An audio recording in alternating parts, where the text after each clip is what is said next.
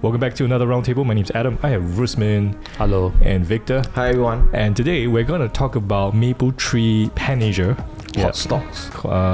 It's one of the more popular REITs in Singapore. And I think the last time we talked about a REIT was CICT, Capital Land Integrated. And some of your comments were asking about MPACT as well, or Mapletree Pan Asia. And we thought we'd cover it and let's do kind of like an update or a review of what's happening with MPACT. And why its share price has come down, actually. All right, so just a really quick overview of MPACT for those who don't know, quick overview of the assets. So MPACT, I think they own assets like VivoCities. I think this is known to every Singaporean. They also have this prime asset, Mapletree Business Park. Okay, I've just been there with Adam, I think, at the Google office. A couple of weeks ago. I was so impressed with the assets. It was huge, right? Bigger than what I thought supposed to be, right? So these are the two main crown jewel that they have. And then, of course, they have M Tower. It used to be in the Alexandra area.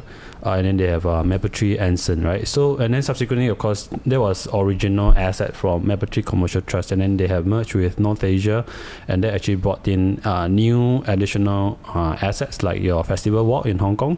It's also one of the very good malls in Hong Kong. I've been there also. They have that. Basically, it's the VivoCity of Hong Kong. Okay. Yeah, you can put it that way. But I still think the VivoCity of Hong Kong is Harbour City. Because that a different opinion from him. Yeah, so Harbour City is solid, right? So, but that asset doesn't belong to Mapletree Pan Asia. And of course, they also have Chinese asset like your Sand Hill Plaza, Gateway, and of course they have Tokyo, Korea, and all sort of foreign assets. Basically in East Asia, right? In East Asia. So that's why they are called as Mapletree Pan Asia. Pan Asia. All right. So that's post merger.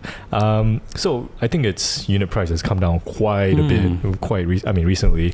How much has it dropped recently? I think it has dropped to as low as $1.30 at the time of this recording. Okay. And in fact, before the merger, it was trading at above $2. $2. And then it came down slightly at $1.70, 80 cents, hovering in there. And since the merger, things just got worse. So it's almost I guess almost 40% drop. But thereabouts, I think. My math is not the best. 30-40%. Arithmetic is not the best. But anyway, so there's a drop since post-merger, not so good. And of course, with the pressures from the macro environment, interest rates and everything. So maybe you can dive into why its unit price has come up so much just recently.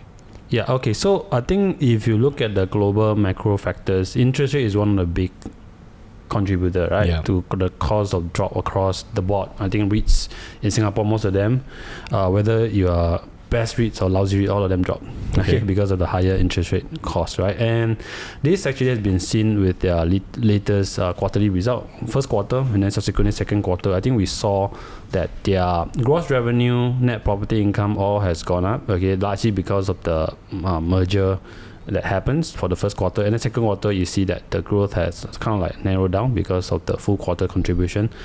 But if you look at the DPU for first quarter or second quarter, both of them drop. Right. So first quarter DPU dropped about 12.8%.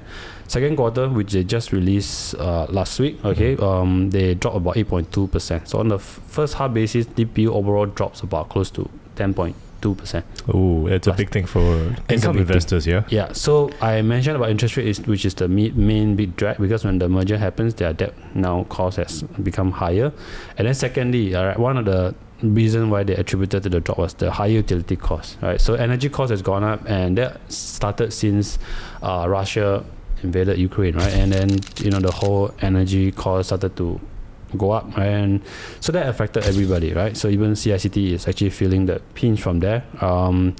And so far, I think utility cost has flattened out this year, almost a year.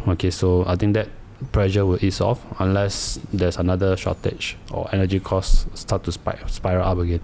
Right. So the other factor will be the forex. So Sing dollar has been very strong. I'm happy. Yes. But for the REITs, especially those with foreign source income, like the assets are outside of Singapore, they are feeling the pain because you look at their Japanese asset, which contribute about 10% of their portfolio. You know, when you translate yen to Sing dollar now, I love going to Japan. I love going to Japan. You bring it the other way. Yeah, and it's going to be painful, and that's what they're actually experiencing. Even won has dropped against Sing dollars. Likewise for their renminbi. And Hong Kong dollars fairly stable because it's pegged to US dollars. So those forex actually affected that. Okay, they do hedge it, but you know, when it comes to foreign source income hedging, typically on the very short-term basis, right? And even over the long term, once the rate started to, like the forex exchange rate started to drop, you will see that coming up. And affecting the DPU, and that's what we are seeing with Mapletree Pan Asia, and that's what's caught the. So those were the three main reasons for the cause of drop: interest rate, higher rate, and then basically you have a higher utility cost, and then followed by weaker foreign source income, stronger Sing dollar. Let's put it that way. All right. So these are the three reasons: basically higher expenses and forex, right? So I think one question could be, I mean, see, if you ask me, higher interest rates, higher energy costs affect everybody. It's not exclusive to MPACT. So other REITs, other regular companies have the same issues as well. So would you say, I mean, in my opinion, I would think that it's because post-merger, because of these East Asian, North Asian assets that have kind of like been a drag on the REIT, because of that you have the forex risk. And then I mean, I don't know how well these assets are doing over there, because maybe you later on you can like kind of like compare the Singapore portfolio to, you know, the foreign portfolio and what each portfolio is, how they're doing as well, and then maybe they could give you some insight of you know, is that the reason why this REIT, I mean, is this the reason why this REIT is not doing so well right now and the DPU has come down? So for the merger, I think we had done this merger discussion before. All right, so I was quite against this merger. I don't really like it, but it's almost like a done deal when they announced it. Because Mapletree Commercial is still a very solid asset with a local assets. Right, there's no forex risk. The moment they took on this asset, for the sake of growth, which I don't understand, because the existing asset itself can actually grow organically. You know, you don't need to acquire assets. Sometimes the asset like VivoCity, they can really squeeze out so much positive reversion over the years. It's quite impressive, even for Mapletree Business Park. Those are good assets. So since the merger, then they actually brought in a lot of moving parts. All right, forex is one of them, and then now you are being forced to own, you know, Hong Kong assets, which, you know, if you just want to stick to local Singapore asset, you know, now you don't have the choice. But when you hold Mapletree Commercial Trust, you are forced to divest. So this uncertainty, I think a lot of them is a decision made by the manager, right? So I think, of course, the macro is out of our control, but it does affect them nowadays. Even as an investor, when I look at Mapletree Pan Asia, is a lot more volatile than the last time pure play Mapletree Commercial Trust. So if you look at their reversion in terms of occupancy, I think it's quite healthy across the board. If you look at MBC, its occupancy is actually at about 96.8%. VivoCity is about almost 100% committed occupancy, and other Singapore properties also about 98%. Festival Walk also is fully or well occupied, right? Just that you have to take on that forex risk, and it's in Japan and Hong Kong, all right? And then of course Chinese property have a lower occupancy, right? So generally the occupancy as a portfolio is about 96%. If you look at the traffic, right, and the malls, like VivoCity is one of their biggest assets. It's going very well, right? Shopper traffic is still below pre-pandemic level, but you know, it's coming up soon, right? It's almost full recovery soon. I think we can probably see that hopefully by, you know, next year. And then tenant sales has way exceeded the pre-COVID level, right? So for Festival Walk, it's still a drag, right? Because Hong Kong, China only decided to open up late last year, right? So Singapore actually opened up 1 year earlier, 2022. That's why you see recovery in terms of tourism is a lot faster, and traffic, tenant sales, everything kick in a lot faster versus Hong Kong. So Hong Kong, there's still a lot of recoveries to go, for them, because both shopper traffic, even tenant sales are both below the pre-riot level, right? That was in second half of 2019. So if you look at other metrics like the tourism figures, I think you can actually we will show it there. Okay, so in terms of reversion, I think this is one of the things that I look at, because if you look at Maple Business City, they have signed new leases, 19 of them. I think that on the first quarter basis, you can see that the reversion is about 4%. Vivo City is about close to 8%. So basically, these are the new leases that expire and they renew it, right? And that have a positive rent reversion, and all this will have good impact in the next few quarters to come, because you manage to sign at a higher, renew at the higher leases. But their festival walk in China still dragging down overall. Again, it's a pan-Asia asset again, right? So that is currently dragging down. Of course, that doesn't show up in your net property income and net revenue, because when you renew some of these leases, you only kick in. The impact will only show up in the next few quarters as this rent start to kicks in, right? So, but even then, I think Festival Walk in terms of gross revenue and net property income on the quarter basis is holding up. It's increasing, so it's been quite resilient. So it's more like a recovery play if you are looking at Mapletree Pan Asia now for their Hong Kong asset, because they've just opened up. Yeah, so that take time, right? And some of these negative leases, they actually signed it according to the management, were signed before the pre-COVID level, which is higher. So now, because of the higher rent, and they just open up, they have to actually renew some of these leases at the lower rent itself. Yeah, so on an overall basis, Singapore rent reversion assets are actually coming very strongly. That's some of the reason partly could be also because they signed this leases during the pandemic, which is lower. Okay, but you can see that the local assets, Singapore assets, are very solid. Right, there's no currency risk there. Right? What I think dragged them down is really their China and Hong Kong asset, which is the North Asia portfolio mostly come from there. Okay. So because of that, negative rent reversion also, I think people panic, and that caused the share price to decline quite significantly. Yeah, so now it has reached, I think, $1.30. Okay, almost to the cost price that I bought. Back to square one. Yeah, so at one time I think Mapletree Commercial was doing so well. It was doing very well. Gone up to almost as high as like 240, 250. Yeah. One of the best performers I remember. I think the North Asia assets also actually ballooned the debt inside the Pan Asia, right? So if you look at the leverage ratio, is about 40.7. If you compare to CICT, actually it's quite similar. CICT is about 40.8. Then in terms of the interest and the coverage, right, the average maturity, they are quite close for both of them, right? I think because now MS actually increased the REITs leverage ratio to 50%, right? They still can stretch, right? But then if they were to go to 50%, that's very, very stretched, right? Then if the interest rate were to keep going up, then it's going to be affecting them. So I would say that actually they actually give them quite minimum room to actually acquire new assets, same as the CICT that we used to say, right? But the thing is that between these two, at least when you look at Mapletree Pan Asia, they seems to have a more shareholder friendly type of manager, right? Because if you look at the track record of the manager of Mapletree in the past, like the commercial, what they basically do is they do a lot of preferential offering, right? Which is only like 10% discount, minimum dilution, and they issue at a higher price, so the existing shareholder don't get diluted significantly. All right, but if you look at CICT, they tend to do rights issue when they was during 0809. Yeah. So they have a track record doing rights issue for CICT, right? So when you look at these two, you must also you don't know whether it will happen again or not, or whether the event of right issue, because when rights issue happens, right, it's very dilutive and you need to subscribe. So if you look at these two manager,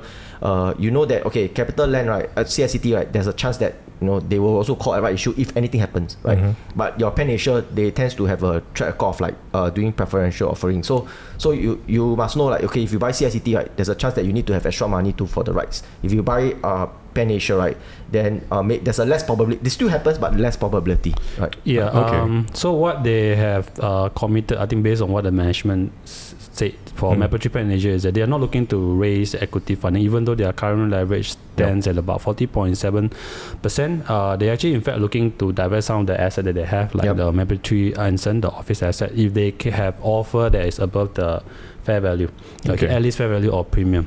So right now, I don't know whether there's going to have any deal for that, but if they manage to sell some of this asset, that will help to reduce their debt level, because during the Mapletree commercial era, I think the leverage ratio was actually a lot lower than 40%. Yeah. So with this merger, things are a lot more stretched. You look at their interest cover is almost as 3 times, largely also because of the higher interest rate environment. And then the all-in weighted cost of debt also has gone up because of the rising rate environment. And they also have actually fixed most of their loans from I think 72% last year to about close to 80% now fixed. Right, that's for average tenure about 3 years. Okay, so financially they are still very strong. But I think what we can be assured is that I think the management are not looking for equity raising, right? So that will be the last option they look at. Okay, so that's something that I like this management. It's just that when they did announce this merger, I feel quite sad about it, because it used to be one of those top lists of quality REITs in my Then we say that very good, very good REITs manager. I can forget about it. But now, because after this asset, the merger of North asset, now I have to put this down, drop a few level down. It's like instead of an S tier, now it's a AOB tier. Maybe you have triple A now. Before that, Rusmin was praising this manager, very well. Very good track record, good capital raising and all this. But what's done is done. I think there's no way that they're going to go back to that. Old playbook. All right. So now you are being forced to hold some of these North Asia assets, which I don't really like it. But what I think they have done now, they intend to do to reduce the interest rate pressure is that because they have Chinese asset, and they traditionally, I think in the past, they don't really took on a lot of Chinese loan because of the higher rate environment in the past. But now with China, it's actually going opposite of the US, right? So they are reducing the rate. US is increasing the rate, and now they're going to convert some of their loans in Hong Kong dollars, which at this stage I think Hong Kong floating rate is about, the benchmark rate is about I think 5.7%. So with additional 1% spread from the bank, their cost of funding is very expensive in Hong Kong. That's why they are intending to swap over some of this Hong Kong debt to renminbi, and they do have renminbi asset, which about up to 10%, and at this stage they actually managed to swap over some of these Hong Kong loans to actually reduce that interest pressure. So that also offer them a natural hedging. They don't really need to take on forex risk for their loans itself. Okay, so there's still room for them to do it, but again, that is going to be capped at least maximum I think 10% of their Chinese asset. Okay, so that's at least there's some plus side coming from that angle itself. Okay, so because Hong Kong now is a bit detached from China, but they are still not fully recovered yet. Okay, so by right they should be in the loose monetary policy, but they have to follow US. Otherwise the depegging will be very stressful. All right. I mean, when it comes to REITs, I mean, anyone invest in REITs, they are looking for dividends, DPU. So to kind of see DPU drop, like you say, 8% in the most recent quarter, is not a great thing. Because interest rates can go up, expenses can go up, but if they can maintain the DPU, it's great. I mean, when the share price comes down, they maintain the DPU, you can buy more because the DPU is super stable. But this is something like, they can cut the dividend, and that's not a good thing. And it seems like it's because of all the North Asian assets that's putting more of this kind of like a drag on the entire REIT. That's why the DPU has come down. Is that what your opinion is? But let's say if without the North Asia asset, I don't think we will get the price today. So it's a different. I mean, it'll be a different. It's not a good thing, but the price it dropped until solo today, also partly because of the North Asia. That's true. Okay, so I guess someone watching this, it's an opportunity. They could look at it as an opportunity.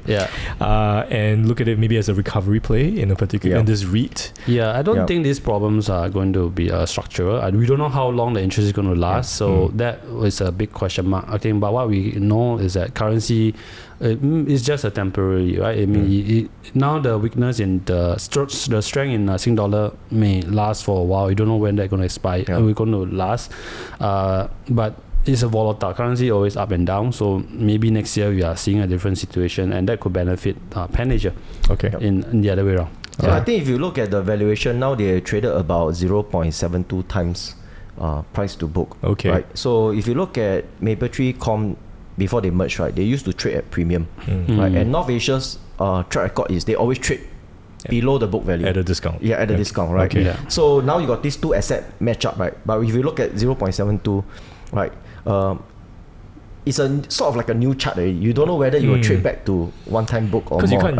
It's a different REIT altogether now. You can't use the historical basis to look at it. But also because of the North Asia asset, that's why maybe some people don't want to own North Asia, right? That's why they sell off the thing. It also does give an opportunity if price get really attractive. I mean, now it seems very attractive because it's traded below the COVID, but the COVID that was MCT, right? Yeah. And now, right, so at the price to book basically now is about 0.72, I think 7.7572. So they're about depending on the price that we look at.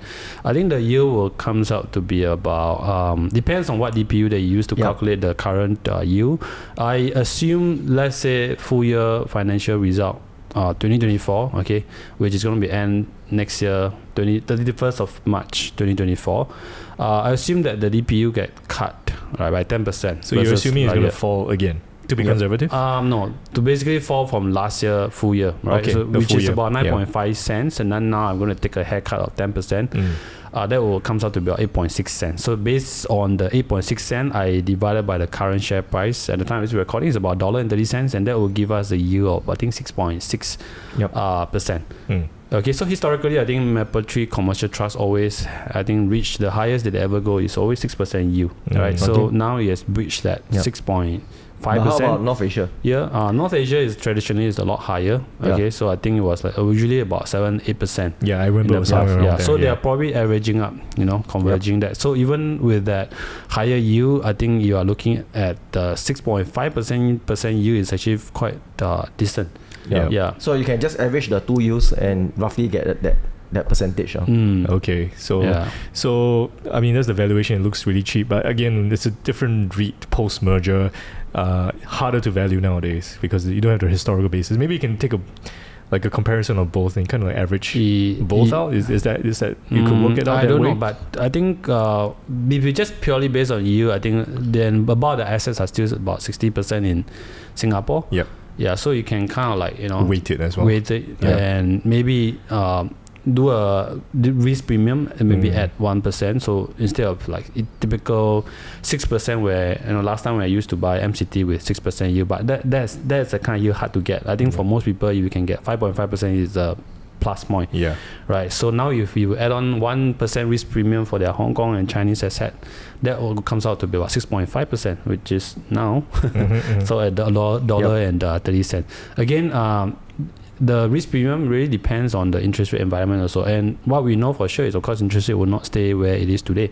Although a lot of people are expecting that it will stay for a while. But remember that interest rate can fall almost overnight.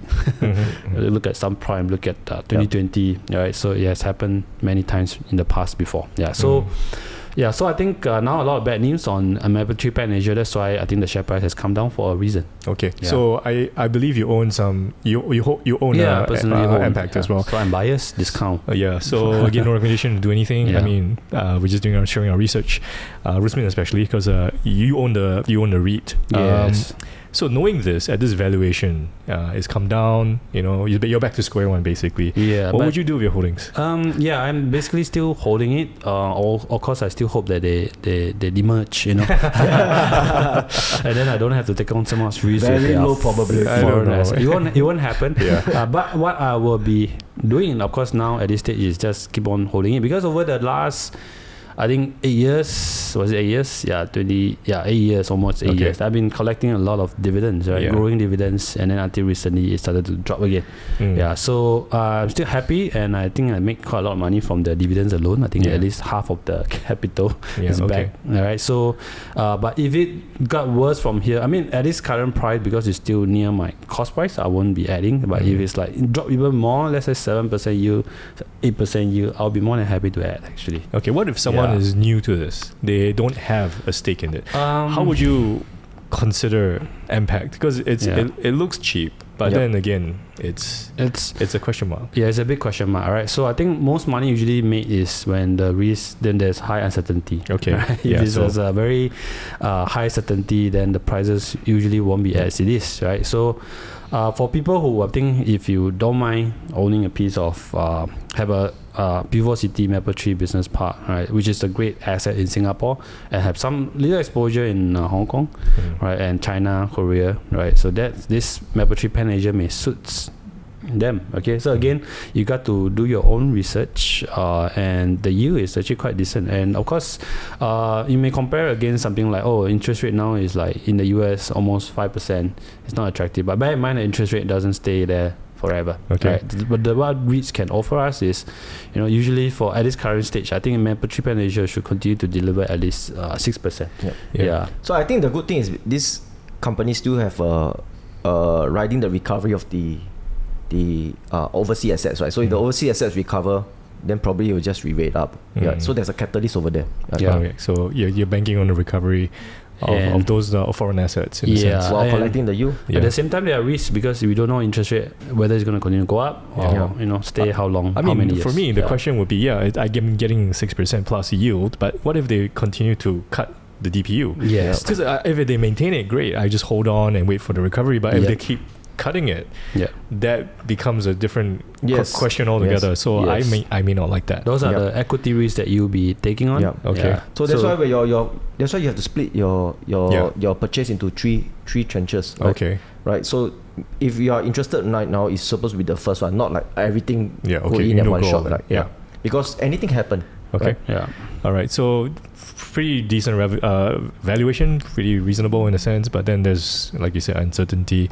And whether you'll re-rate back as compared to the previous Mapletree commercial. All right. So a lot of considerations when it comes to this REIT, and unfortunately, it's one of the best in the past, but now there's a lot more to consider. Still good, still pretty. It's just that the moving part is a lot more to consider. Okay. So is there anything else you want to share about MPACT? That's pretty much it. Pretty much it. I think it's quite comprehensive as well. So if any questions about MPACT, feel free to ask them in the comment section. Of course, you can email them. Don't investor relation. So you might like asking Rusmin. I don't know, and what you think about it. Of course, put them in the comment section. If you like this roundtable, hit the like button. Always tells us you're doing a good job. Of course, subscribe to our channel. Many more roundtables coming out, and we'll see you again.